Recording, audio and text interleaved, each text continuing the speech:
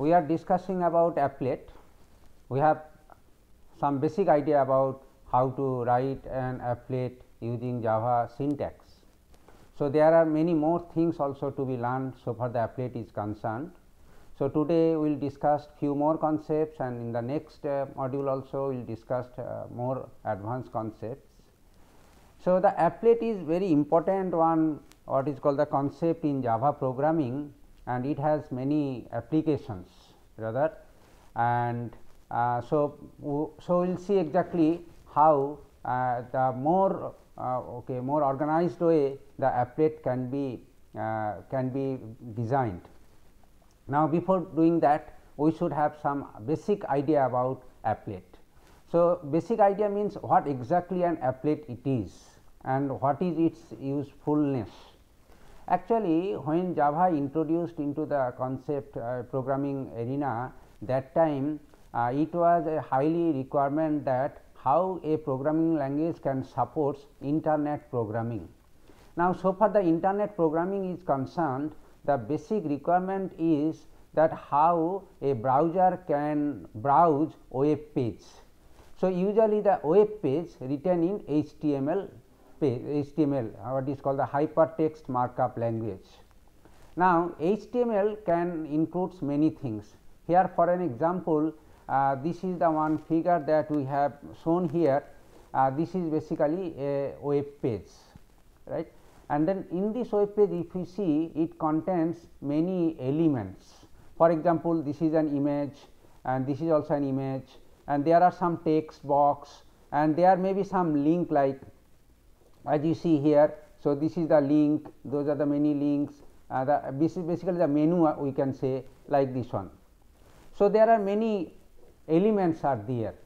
Now, out of these many elements, one element may be an applet. So, applet may be we can consider, say suppose this is also an applet look like. Okay. So, this applet has its own contents and it basically serves some purpose. It can if we click this applet, or rather we can use this applet to interact to the internet, these kind of concepts are there. So, basically the main purpose of the applet is for internet programming, and for this internet programming we have to create an HTML page, and to create the HTML page we may use some code to be executed, some programs to be executed, and that code, that program is called the applet program actually. So, essentially applet is for this purpose only. Now, so this is the idea about is applet. Now, for this applet programming, let us see how Java favors us, what are the supports from the Java that we can have. Now, in Java API there is one package, with the package is defined in applet package. So, this java.applet package we rather say, and there is one class called applet class. So, in Java applet package there is a class called the applet class. So, we can use this applet class to create our applet program actually. Actually, basic idea about applet class is what? Exactly, applet class is an abstract class, and it has certain predefined method. Those methods are also the abstract methods. So, if we have to create an applet, essentially this will be basically inherited from this applet class. Inheritance in the sense here is that all the methods which are there in applet, that is abstract methods, are to be overridden here. Anyway, so this is the basic idea about writing an applet program. So, we have to import this package first. This package needs to be import whenever you have to write this applet, and then once this package is imported, then we have to override this method. And here another one thing is that applets and the general program has different context in many sense. The different in the sense that in case of applet, as you see, we need some separate program. For example, for the Java application we need the Java command, whereas for applet we need the separate program called applet viewer. So, the Java runtime interpreter called the Java command is not actually applicable to the applet. And again another important thing is that Java needs to be opened, or the applet program needs to be executed with the help of browser like say Hot Java, Netscape Navigator, Internet Explorer, etc. So, we need, in order to run the applet, a browser or an applet viewer. So, this is the basic idea about the applets, and then obviously the difference between the applets and application. Now, how the applet is executed, as we say there, in case of applet program there is no main method, or rather there is no main class as it is there in Java application. And again the outputting from an applet is also totally different.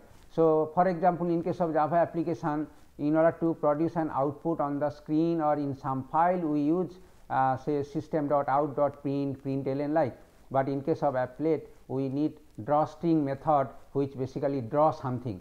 Essentially applet is a graphical windows or GUI based window things where we can draw many things. So, that is why it is called the painting and applet.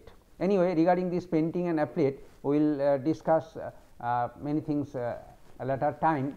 And one important thing is that apart from this applet being an window based program, one important thing is that applet is always an event driven program.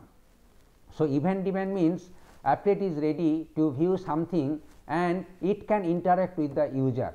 So, it is basically the user interact with the internet, user can interact with the computer, but this is interaction through applets. So, this interaction is possible in applet using another concept AWT, it is called the abstract windowing toolkits. So, basically applet and AWT works together. So, we cannot in fact for the actual applet programs, AWT and then applet cannot be things in a separate way, both the things can be considered jointly. So, that is why we have to import java.applet.star, that means all the applet class facilities, as well as we have to import java.awt.star, that means whatever the classes those are defined in AWT has to be there. Regarding AWT we will discuss in details once the applet is covered. Anyway, so this is the idea about that. Applet is basically an event driven one program. Now, what is the event driven program, that can be better understood using an example. Let us have the quick look to this image here, and we see this is basically is an applet. And actually if you see carefully, this kind of applets you see in your mobile or whatever it is there, and this basically is a calculator program. That means if we can click 7 and then 8, then plus, then 1, 2. So, this means that the result will be there. So, here you see the click, I said the click. So, mouse click 7 and 8. So, if we click 7, then basically what will happen, the 7 will be selected, or it basically appear here. Similarly, 8 after the 7 8. So, 7 and 8 will be appear here, plus and then 1 and then 2, if we select, then all those will be there. And then say suppose the plus, this means that it is an event, that means we want to add whatever the previously selected plus the next that will be going to select. So, this basically called the event driven. So, here the idea is that here the different components, these are the basically the different elements in these applets can be triggered, and then once the applets that elements are triggered, an event will be generated. This is the concept of event based programming. So, applet is basically an event based programming concept. Now, so we have learned about that applet, and it basically is a window program, graphical user based Windows program and event driven program actually. So, now we have to learn about how this graphical user interface based Windows can be created, and then how the event can be generated. So, these are the basic concepts. If we can learn it, then our concept of learning applet will be completed. Now, before going to these things, let us see what is the structure and applet usually it can be. Now, so applet has the some essential components. Now, as I already told you that these are the two packages to be included whenever you have to do applet programming, and then the next thing is that we have to create your own class, that is your program, and it should be inherited from the applet class. So, our next syntax is basically this one, public class, this is your name, I mean user defined name, and then extends applet. So, that can be an extend that means inherited program. Now, next part, the different methods. Now, again there are many methods are there. So, as you see here is the init method, and then the start method, and the stop method, then paint method, destroy method. So, these are the 5 standard methods that usually occurs whenever a programmer wants to design their own applet. Now, all these methods, again as I told you, these are the abstract method which are defined in class applet, which is an abstract class. This means that we have to override this method if we want to do our own applet program. So, this basically if you want to write applet program, this means that you have to implement the init method, start method, stop method, paint method and destroy method. Not necessarily that all methods are mandatory. All these methods are basically optional. You can use it if you need it. Now, so these are methods optional. For an example, as we see here in this example, this is the one applet skeleton class that we have declared here, and here you see init, start, stop and destroy. These are the methods basically we have just overwritten, but there is no code, is a null code actually, but method is overwritten. Even if we do not write all these methods also, that is also not a problem. Anyway, so these methods, as you see, if we run this applet, as you know how to run this applet using an HTML applet code, this is the applet code to run this applet, and this basically show an output here. So, this output if you see, here, this basically is a applet area, and here there is no content, and applet is just like a mom applet actually. It is not doing anything for us, but it is just viewed only. So, applet viewer, browse it and then display it on your screen and showing that nothing is there, no event, no other content, no other elements, etc. So, this way what I want to emphasize here is that the methods which we have used, they are not mandatory, they are optional, but preferably if you want to have them, then you should implement them properly according to your own requirement. Now, next thing is that whether all these methods should be written here and there in the applet program. Actually, answer is yes, we can write it. It is not necessary to write init first, then start, then paint, whatever it is, but we can write in any order. However, the execution of all these methods follows a specific order. Here, for example, as we have seen here, the applet will be executed if you define all these methods there, then init first. Once the init is executed, then start will be invoked and then paint method will be invoked. These are the 3 methods. If it is defined in your applet program, they should be executed in that order, and finally the stop and then destroy, if they are declared in your program, they should be executed in these orders. So, order is very important as we learn here, and then we will give an example so that you can understand that how the order is important here. Now, okay, now let us see what is the purpose of this method. Init method is basically used to initialize the applet. Initialization means if you want to change the background color of the applet, style of the applet, or if you want to do something prior to start the applet. So, it is basically initialization. Anyway, we will have the detailed demonstration, detailed illustration of this method, how they are used. Init has very important many important applications in many applet design actually. So, we will discuss in details whenever we will consider some case studies. And then finally, the start method. So, after the init, that means init method is for initialization, it will not do only the initialize the applet, and then start is basically starting an execution of an applet. So, it is basically usually called after init if it is defined there, and in fact it is basically called to restart an applet whenever it has been stopped. For example, you are browsing an web page where an applet is there, you just leave this web page and then come back. Whenever you leave this, so applet basically stop, and when you can come back again the same applet started its execution. So, it is basically the idea about this method. So, start method, and then finally the paint. Now, you know whatever the things that you want to include, if you want. So, applet also help allow a user to draw something on the screen using the pen or cursor, whatever it is. So, using this paint is in that sense a very versatile one method with which user can interact with the screen interface and then draw it. Even pen can also display some string from the user. Also it can include many other graphical component into your applet. So, paint is also very important, init is very important, paint is also very important in that sense. And here is an example. This example basically illustrates the execution of order of execution of init, start and paint method. Now, let us look at this program first.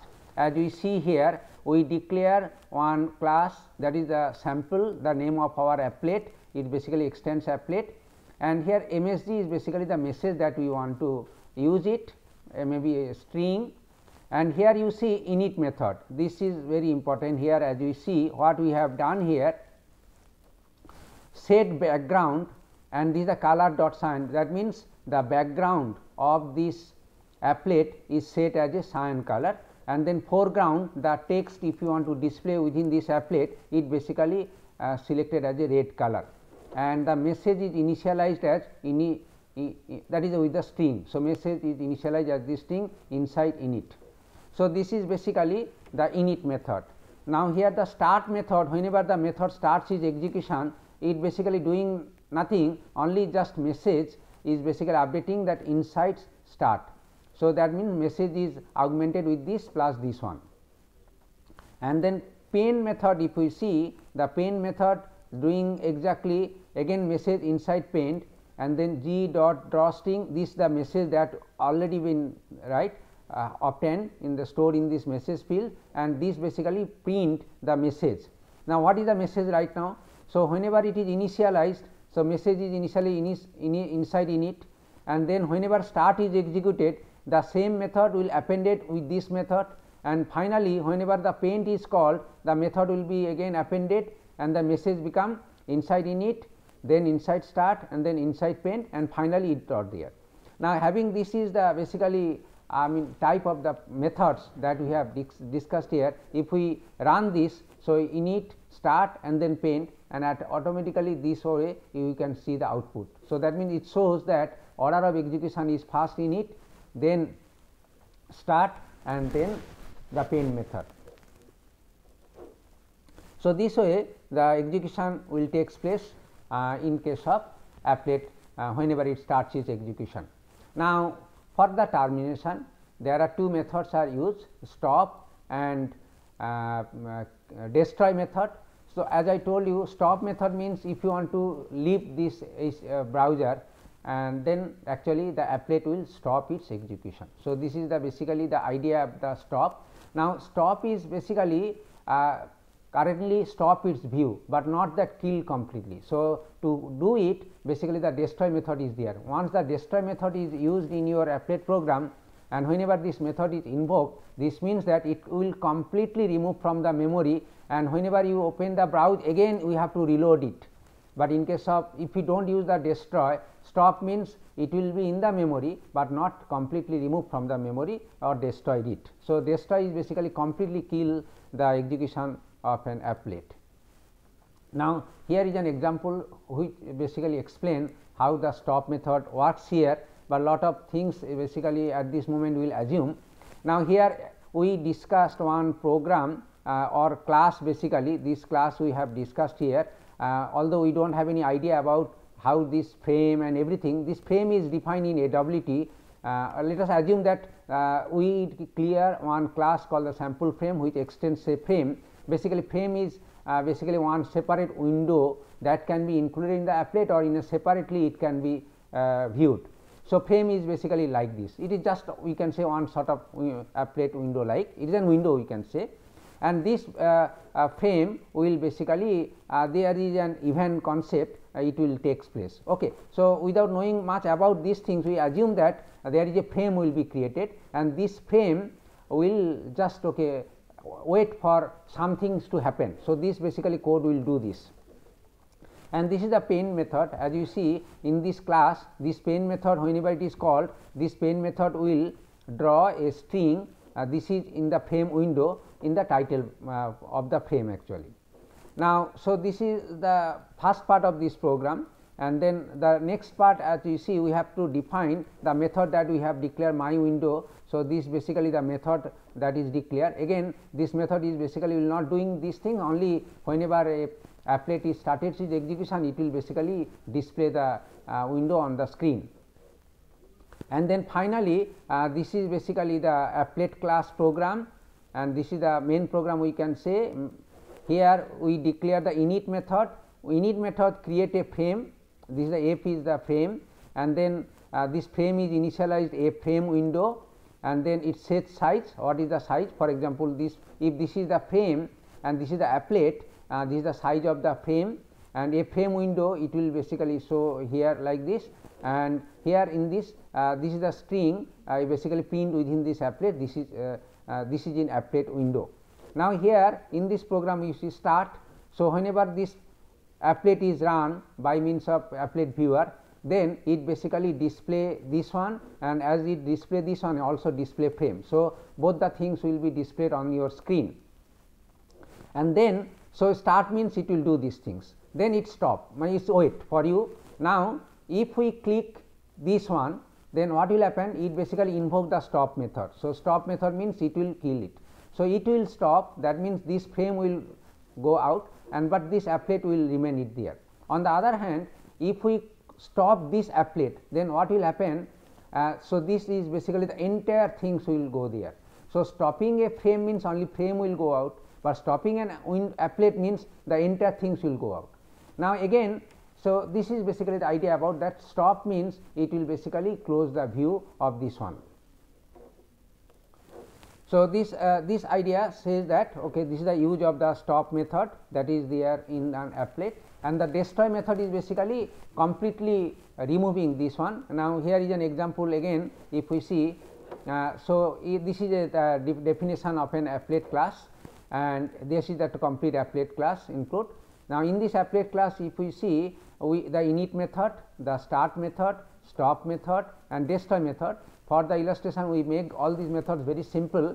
It basically use one string, and the string will be initialized by this one, and then add item, one method is basically called this, all these methods basically. Now, add item method is defined here, is basically take an argument of the string, and it basically print the string on the console, that means user the Java console window, and then it basically whatever the strings are there will append it, and then basically the just similar the message concept that is shown in the last example, and repaint means it basically clean it and then paint it actually. So, this is the repaint. Repaint method is basically showing the output all the time.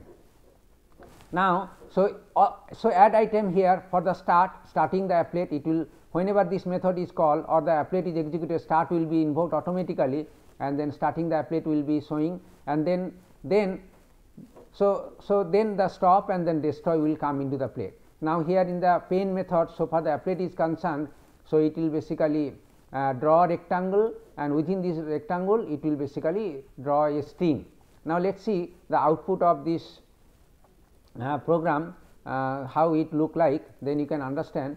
So, it is basically whenever we start this, it basically initialize the applet, and starting the applet, because of this add item concept it is there, go to the console, and also applet will be there, which is not shown here anyway. So, applet will come there, and applet will display this string on the applet area, and then whenever you stop it, then it will basically stop the applet and then unloading the applet, means completely clearing from the memory. So, this way the destroy method will clear it. Now, these are the methods has many application whenever we have to have a very complex the web based browsing application, these are there. Now, other than this update, destroy and stop, there is another two very important methods are there. They are called the update and then pain method.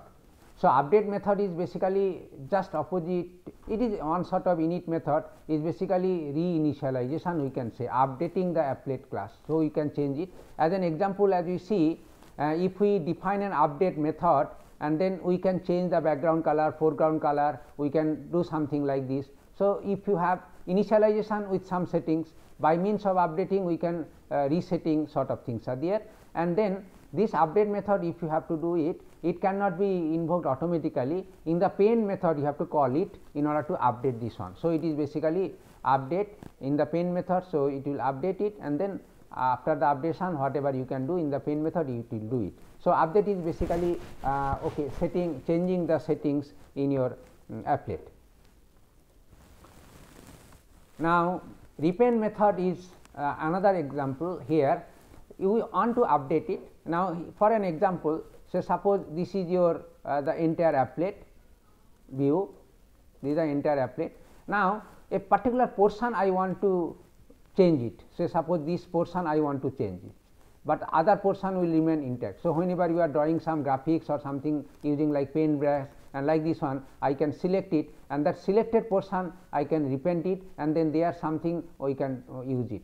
So, the repaint method is basically not the maybe entire applet view or a particular portion of the applet view can be redrawn or repainted. So, this is the idea about the repaint method. Now, I can have an example so that we can understand how this update and repaint method works. There is a very interesting program. This program is called banner example. Now, again, okay, before going to this, repaint has three different constructors. This is the one constructor without any arguments, and this is another constructor. It shows that which is the portion. So, is basically left, top, width and height. So, left top is the one portion, and then width and then height. That means, this amount of area that we want to do the repaint. And then another constructor, it is basically with some delay. That means, repaint and update should be used together. So, once the repaint is there, then the following by the update is there. So, a time delay we can specify repaint long max delay, it indicates that what is the maximum number of time in milliseconds that that should be that applet should wait before the update is called. So, it is basically, now if you do immediately the effect cannot be seen. So, that is why some delay should be then repaint, so that some view, some impression can be obtained here. Now, this can be better understood with an example, it is called the banner example. The idea it is that, so suppose this is the applet, okay, it can be viewed here, but this is okay, fine, you can run it. Once you run it, then you will see this this basically the banner will scroll it from right to left. So, it will change it, a simple moving banner, it will go there and then it will come here, and then so basically this text will move. So, that is a banner text we can say. Now, so do these things here, you see we cannot simply use the paint and then redraw string. So, it is a static print, but here actually printing will be always update, repaint and then display, update, repaint and display, update, repaint and display is a basically in an iterative method. So, that it will appear that this text is moving. So, that can be understood by means a simple program here. Let us have a quick look of the program. First we declare one applet, this is a simple banner extends applet, and it requires thread to be executed. So, we implement runnable. So, it is a thread program also. So, applet combined with threading, both the things together here. Now, here, so a thread class is created, T is the thread class and this is the state int. Now, so this is one boolean variable stop flag. Now, here the init method that we have declared, init method is doing nothing, is basically changing the background and foreground. So, as the background foreground is changed like this one, and then here is basically the start method that we have declared here. In the start method we create the thread of this own applet. So, this thread means it will run independently until you stop it like. So, this basically defining the state, thread is basically created, this is a thread means this is a thread of this applet. So, applet is thread, and then stop flag is false means it is run. So, if we click some like, so this one then stop flag will be true like. So, this is the first part of the applet, and then the next is basically the next portion is basically run. As you know, this is the thread program. So, thread should be accompanied with say run method. This is the run method here, and t dot start, you see this start is basically starting the thread, not that the applet start method. So, that is a totally different. As you have implements runnable, so start will automatically, that means we start the execution of thread. So, in the start method of the applet we start the thread. Then run method, if you see, this is the more intelligent one code actually here. This run method, what it will do is basically here initially it will repend, whatever repend mean initialize repend is there, then thread will sleep for 250 because some wait to be there, so that user cannot, otherwise if you constantly change you cannot find that change, right. So, some delay it is there. So, this the sleep means the thread will just wait without doing anything, and then the character will be corrected from the message, that means first character from the string of the characters, and then message it will basically next is the message will be obtained by comparing the substring of the next character 1 to the maximum 1. So, basically each time say suppose OL come, so first character is OL, then the next substring basically after preponing W, so ELCOME like this. So, this will basically the run method as the thread will execute. So, it will go on one by one. So, it will take one character at a time from the front one, and then get the substring, and then substring will be displayed the next, and then again it basically update it and repent it. So, this way update repent will go on, and the idea it is there, it first is A, then A will move here, then simple moving will come here, then this will come here, and then other portion will be there, and this way that applet will start moving. So, if we run it, and then we can see this actually applet gives a life to this, and then is a beautiful one program that you can check it. Anyway, whenever we will give the demonstration, we will show its execution. Then stop here. So, whenever stop means say suppose user select this one, so the stop will be invoked, and then stop flag is true, then thread will stop, and then the applet, that some banner will stop its execution. Anyway, so basic idea that different methods which are there in an applet like init, start, stop, then paint, update, repend, all these methods we have tried to give an idea about how these methods are there. And whenever you run different application, different program, you can innovate also different way of viewing the different applet you can see. And moreover, all those things also will come into great effect whenever we develop a calculator. So, we will see exactly in our demonstration how all those advanced applet can be designed, and then those methods will be used to do that. So, these are the methods we have discussed there, and so okay, fine. So, these are the methods, the standard methods. Apart from these standard methods, there are many more methods also can be. Any methods also user can implement and add into the applet, and all those things we will discuss whenever we will discuss more advanced features about applet programming. Thank you.